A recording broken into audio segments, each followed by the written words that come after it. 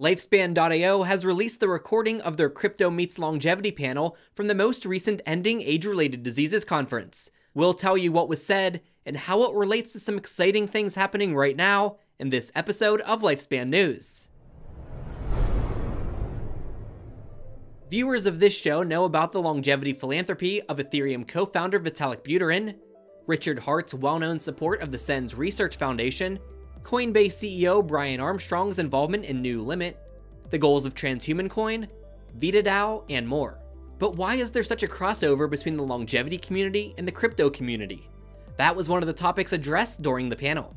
Qiao Wang, a core contributor of leading Web3 accelerator and founder community DeFi Alliance, traces the roots of this back to the early days of crypto, with Hal Finney, who received the first ever Bitcoin transaction from Satoshi Nakamoto, choosing to be cryopreserved in hopes of future reanimation upon his death in 2014. Here's what Qiao had to say. Obviously, there's a historical reason. Hal Finney, alongside some other crypto OGs or Bitcoin OGs, are just, I guess, very being into this intersection of both fields for a long time. So that's the historical reason. But it's also because of the fact that both crypto and longevity are like very much at the bleeding edge of human innovation and technology. Like both have the potential to fundamentally change how the human society operates, right? Like crypto decentralizes a lot of activities, removing the middleman, and that just have tremendous amount of impact. And then longevity, assuming we can live like maybe a few decades longer, right? It means that people would be able to think much longer, plan for much longer. Instead of planning for like the next decade, you can plan for the next 5 decades. And that allows us to do much greater things, much higher, riskier things, right? So these two fields fundamentally are at the bleeding edge, and that naturally just attract the same group of people. Almost every single crypto person I know is really deep in health and longevity and taking care of themselves. What is the thing after? Like, what is the most important thing for you after you've made reasonable amount of money and wealth and financial freedom? Like, what is the next most important thing? It's time. It's your health, right? So a lot of crypto people are really into this, and I personally helped seeded a couple of longevity or biotech companies. And I think, in general, like longevity and biotech startups should really try to raise money from crypto people. Like there's just a natural fit in terms of funding, capital, and personal interest. Another panelist was Mark Berniger, a Swiss entrepreneur and investor who co-founded Maximon, a longevity company builder. He hinted that there are some wealthy and well-known members of the crypto community in the background of Maximon's work, and that this cross-community collaboration helps to provide mutual stability. But at this stage, I would say our main connection to the crypto space is mainly, as also Qiao elaborated, some of these quite wealthy individuals which are now dedicating far more time into health in general, but also longevity related projects. And I think that's great for both industries, because maybe it also makes part of the crypto industry a little bit more sustainable and having a little bit the broader vision.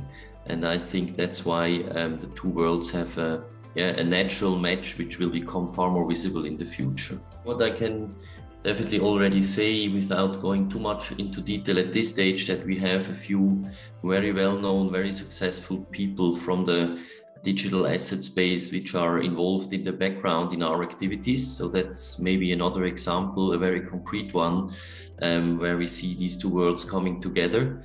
Another concrete example that was brought up was Vitalik Buterin's donation of a large percentage of all Dogelon Mars coins in existence to the Methuselah Foundation, a non-profit medical charity focused on making 90 the new 50 by 2030. The foundation could have instantly tried to cash in by selling the coins, but instead they announced that they would seek to maximize the coin's long-term value. This provided inherent alignment between the Dogelon holders, the Methuselah Foundation, and by extension, the larger longevity community. Here is Qiao explaining it.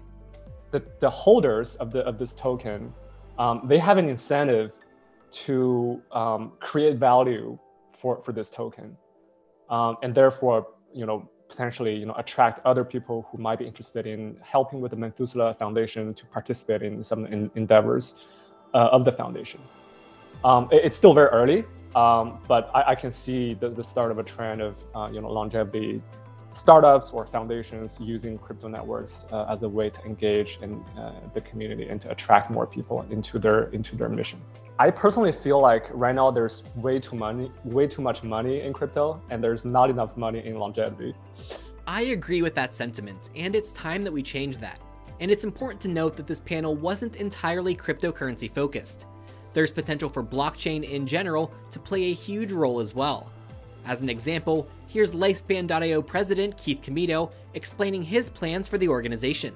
I think we can definitely benefit from almost like combinatorial style clinical trials that have cohorts of hundreds of thousands of people with crowdsourcing. And I'm very interested to see what I would like to build over the next couple of years is sort of like a Lifespan.io 2.0 or Web 3.0 version that sort of integrates not just quadratic funding, but this sort of ability to exchange data, which could also really make people feel involved and have agencies. Just again, spitballing, I can imagine that you could come up with some system where by contributing biomarker data, maybe you get a token, or you mint an NFT by the process of doing that then is redeemable for access to the therapy whenever it becomes available, or something like that. I'm sure we could brainstorm it, but something can happen there. I'm not sure what, but something. That's a really good idea. Yeah, we'll follow up after. Yeah. You can find the full video of this panel on the Lifespan.io YouTube channel, linked in the video description. The potential of this technology and the decentralized science movement in general is huge. And if you share these goals and agree with Qiao that there's not enough money in longevity, right now you have the opportunity to take advantage of quadratic funding and change that. Lifespan.io is currently participating in Gitcoin Grants Round 13, which has a pool of funding specifically focused on decentralized projects sustaining longevity. Among them is the Web3 initiative that Keith explained in that clip. You can learn more and find instructions on how to donate linked in the video description. Remember, quadratic funding maximizes the impact of your donation. You'll have to hurry though. Round 13 is only open until March 24th, 2022. Together, we can help make this vision a reality. As you can see, the longevity and blockchain communities have considerable overlap, and we're still at the very early stages. We're not even yet beginning to realize the potential of these technologies. I think it's a safe bet to say that the future of health, science, investment, and charitable giving lie in large part at the intersection of blockchain and longevity. So I expect that we'll have a lot more on this soon. Make sure to subscribe and hit the bell icon if you want to be among the first to know. I'm Ryan O'Shea, and we'll see you next time on Lifespan News.